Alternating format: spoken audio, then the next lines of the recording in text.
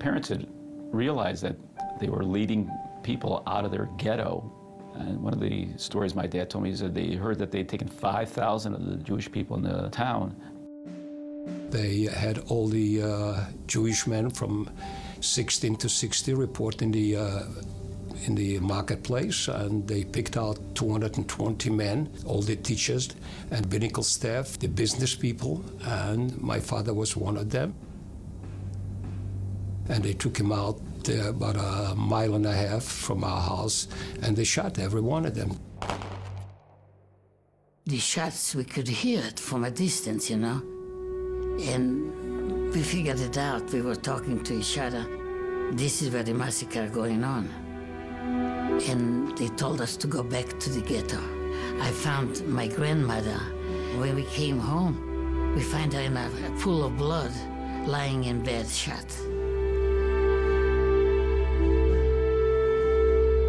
And then they said we will not go where the Germans want to send us, but we're gonna flee into the woods. So we decided that we are going to organize ourselves and leave for the forest and fight against the Nazis and take revenge for our loved ones. Approximately 30,000 Jews escaped the German ghettos and camps during World War II, forming or joining organized armed resistance groups. They were known as Jewish Partisans. Jewish partisans saved thousands of lives while sabotaging German trains and convoys. Partisans were active in 10 countries throughout Europe, helping contribute to the end of World War II. Though most of them served in non-Jewish units, thousands served in all Jewish partisan groups, including the Bielski Brigade, the Avengers, and the Greenspan Unit. I was 14 when I joined the Partisans. And I would say the brigade must have at least around 1,000 members. They're not soldiers, they weren't soldiers. My wife wasn't a soldier, she was 14 years old. I was 70 years old. We came to the woods. We heard about the German army. They came and the bullets, I could hear it right beside me. And, you know, and I wasn't afraid at all. And they had decided that rather than be led to slaughter, that they were going to go out fighting. And if they got killed, they got killed. I mean, they made a point of trying to save as many people as possible. They weren't only looking after their own lives.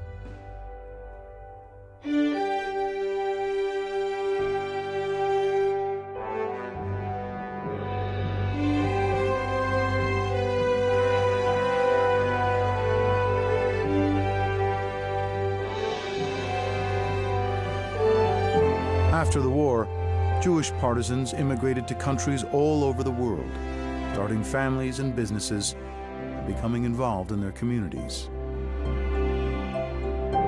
In 2011, over 55 former Jewish partisans came together in New York City for a special dinner in their honor. Some of them have not seen or spoken to each other in over 65 years. I'm very excited to see my people getting together and just refresh my memories from that time. I haven't seen Leon in 65 years. We went to the same school, and I remember his family. I knew his brother. He has no idea whatsoever that I'm coming to this dinner, and I don't even know if he's going to recognize me. Check Zelwyn. Check Zel? Zelwyn, Z-E-L-W-I-N. All right. I'm hoping that I can find somebody that will know my parents, somebody that's close to 90 or thereabouts, or that was around the same age as my parents would be if they were alive today, that would remember them. So that's what I'm hoping to find this weekend.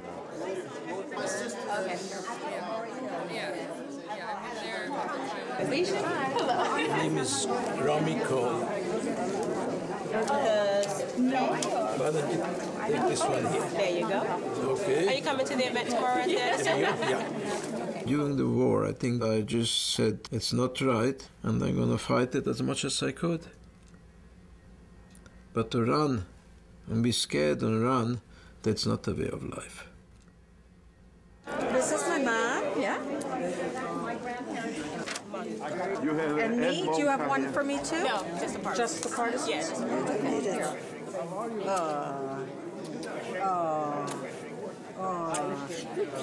It's so good to see. In the forest, we not only fought a physical battle, but we also fought a spiritual battle. As we were sitting around the fire, singing songs together, supporting each other, and dreaming about a better future and a better tomorrow. Frank Blachman sounds very familiar to me. Yeah, no. Poland. Yeah. Do you know me? No. Now I know you. Blachman, I know Blachman. When we acquired firearms, we acquired also power. You don't have to know how to speak nice or so on. When you armed, you got everything. But we did not abuse our power. This was the greatest thing what we did, and I'm happy about it. Where do you live now? Fifth Avenue. Oh, in New York. Mira, I saw Mira the last time when we went out from the woods. This was the last time. And she says, yes. So ich Mirele, look how wonderful to see you again after 50, 60 years. I'm here for a reason, to find people I can connect with, and I've been very fortunate in the fact that I've been able to connect with. I met a couple people that knew my parents, so right now everything's been great. I think my mother would be very emotional. I think my dad would be real happy to know that his whole family's basically taking the interest that we have and coming here and carrying on his legacy. Hi, how are you? Fine. So we're going to stand like this. No, this way. I'm going to have you turn around.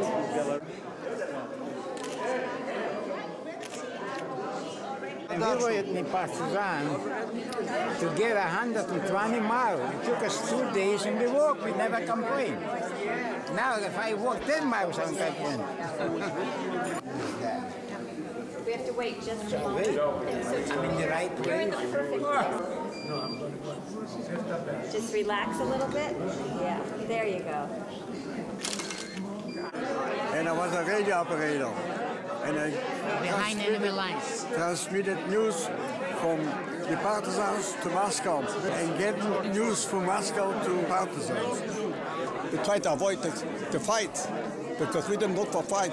Our task was to blow up the railroads, the highways, to cut down the supplies to the German army. You are from where? Nevada. Nevada. I used to come in Nevada when I was about that size. I came to see I met people here that I don't even remember. It was one lady here, and she tried to refresh my memory. It took a while before I caught on to it. No, I came to see my Bob, and when school was over, you know, she has a meal. When I walked over and I saw Leon, my heart started beating like, you know. You have to realize that 65 years is not 65 days. It's something that I never thought that in my lifetime I will see Leon again. Label. Thanks. You recognize me? Don't look at the name. Label it. Yeah. Oh. Avomea. Avomea, sure. Oh my God. Well, we hugged each other and like two brothers, you know, because we went to the same Hebrew school. We played soccer. Then we had a ball, you know. Leon Basked served in the Bielski Brigade, bringing Jews to safety and acting as a sentry to protect them in their forest encampment. Alan Small was in the Kirov Otriad in Belarus. He served as a scout and participated in the destruction of German trains while fighting with his group. I didn't know anything about you after 65 years. You didn't know anything about me, you know. And this is the first time I see you. He's from Slovakia, and the only other person from Slovakia. This is not Frank Reichman, Romy Cohn. Frank was in Poland. Romy Cohn was in Czechoslovakia. My book is going to be published in Slovakia. In Slovakia? Yeah, it's supposed to be this fall. Is that so? Yeah. And Romy The name is Rather Die Fighting in English. Very good, excellent title. I like it. That's my book.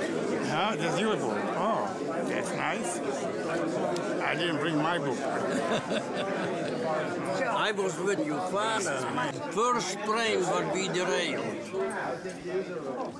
We never knew how many Germans was killed.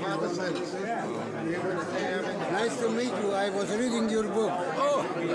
And you were a partisan in the same place where I was. Is that so long by in Slovakia? Yeah. Je gaat dat company. I recognize you when I came here. Voor mij verniet je. Je schiet je daar in de broeder. My brother, yeah. Rest in peace. He passed away. Beside A picture. Where are those? That's my brother. That's your brother, right? Yeah. Yes. I remember when he got married, and he was one of the youngest guys after the war that he married his wife Libby. And then after that we parted in 1947 and said goodbye. I came to America and we were never in contact with each other after we said goodbye. This is Masha, my daughter. I'm the oldest daughter. You're the oldest daughter? Gassard. And we went to the same school together. He was one class above me. Oh my goodness. You know what I mean? And I haven't seen him in 65 years. And his brother Yashike. Yes. Jason. And, but they called him Yashike. Yeah, Yashike. Wow. Yashike. There is not too many left of us already. We have got older, and thank God we still remember what we went through.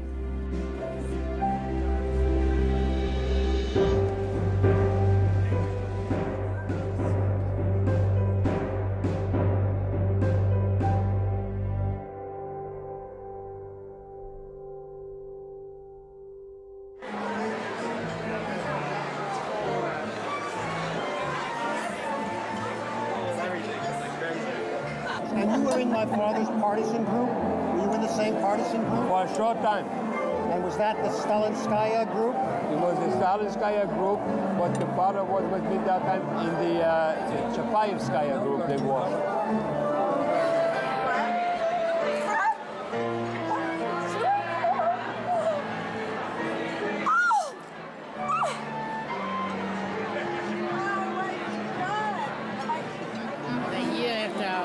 She was born. Oh my God. We were there 2 years in Munich while she was born. Unbelievable. I mean, it's like everything is like yesterday, right? My emotions are almost impossible to describe to you because whoever dreamed that I'll see Leon again? Every time he said something, I started remembering something else, and it just caught up. How can you catch up in 1 hour or 2 hours? Somebody that you didn't see 65 years. You can describe something like this. It's impossible to describe. It's just that it's the happiest moment in my life. Good evening, everyone. What a wonderful night. So glad to see you here. To think there are over 55 Jewish partisans in the audience with us tonight. 55. So many stories this evening, partisans who as young men and women, seemingly ordinary people who had taken extraordinary measures, risking their lives and arming themselves and protecting their own and their Jewish heritage. Physical resistance, spiritual resistance, they are heroes among us, and their vital histories need to be shared and saved now more than ever. Tonight, we honor you. We honor your bravery and your courage. Thank you for putting the lie back into the teeth of those who said Jews did not fight back.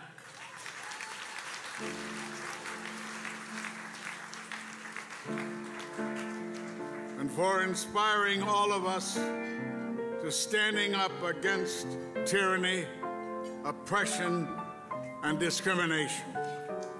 I salute, I applaud you, we all applaud you.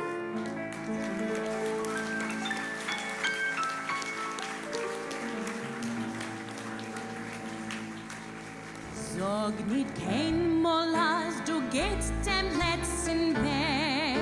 This is the hymn that we sang in the forests. And all the partisans, they sang it.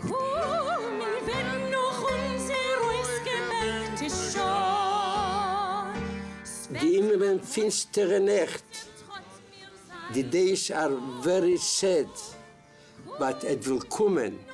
The ungewillte Show. It will come the right day that we will say with our foot, wir seien da, we are here. We are proud that we are here. Weißen Palmenland bis weißen Land von Schnee. Wir kommen an mit unserer Pein, mit unserer Weh. Und wo gefallen sie, so spritzt von unser Blut. Sprotzen wird dort unser Gewurre, unser Mut. It is like a national anthem. It gives you a good feeling, you know, that you have a future and things like that, you know. It came shivers in my body, you know, when we were singing that song.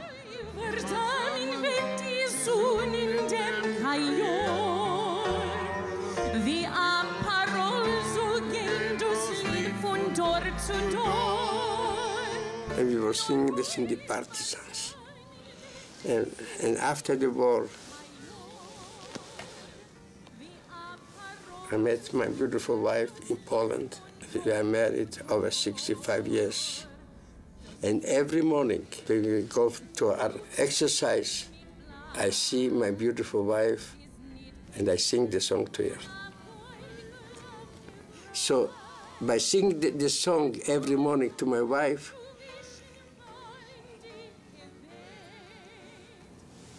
it makes my day, because we are both partisans and coming with happiness that we are alive.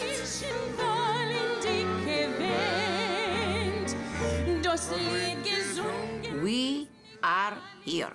This is the song in English. This shouldn't be the last road. You should always go ahead. You should fight for your rights, for your tomorrow, and for your life.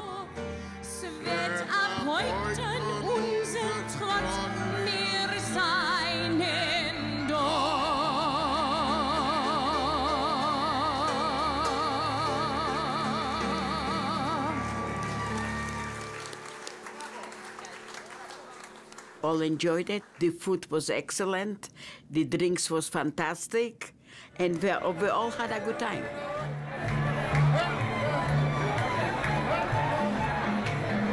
We loved each other. We understood each other. And it was really a pleasure being and to seeing them all. Yeah, this is something going to be proud. Now look at this here. That's my son. That's my daughter-in-law, Abby. And they live near you. What? You live near us? Yeah, the Florida crowd. I'm Sharon. The Youngest Partisan, I don't have that yet. I have to get it. I try to read everybody's book. I will find it. I will find it. And my husband wrote a book. It is history, 5 years of the war. Do you remember my dad? Sure. What did he do during the war? What I was doing? Going after the Nazis and helping people, right? Nazis and helping people. The biggest thing is to help and to save the Jewish lives. I'm Sonia and Zeus Belsky's granddaughter. So my grandfather Zeus led the resistance against the Nazis, what the movie Defiance is about them. So I'm the granddaughter, and that's the grandson, Matthew. Do you know this one? I know them because my grandfather saved her life. She was a fighter. We've celebrated every year since. She was at our bar mitzvahs, the weddings, everything, and it's a lifelong bond. We met so many relatives today that we never knew we had. It was tremendous. tremendous. We're like this. They're not blood relatives, but we're all related. Our parents went through the same thing and had the same mission. Hopefully my kids will learn from this, and that's why it's such a great thing that they know what it's all about. Judith I saw about 55 years ago. She hasn't changed? No. I'm already planning that when we get back to Florida, forget it. I'm not going to let you go now. Are we having a party? Yes. My house, When I was in the underground, it was a happy time of my life. I felt I'm fighting not only for myself, I was fighting for the Jewish people. That's what I'm proud of it. And that's why I keep on living for it, you know, and I tell as many people I can the message, what happened in World War II to the Jewish people. I'll gather my courage. I'll gather my laughter.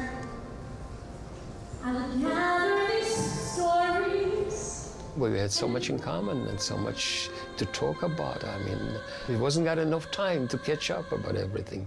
I was very emotional, it was very hard for me, but I loved every second of it. We all talked to each other, and we got the second generation, and we got all so close together like it's one family. The future generation should know one thing. Remember your history. Stand up for what is right and never give up.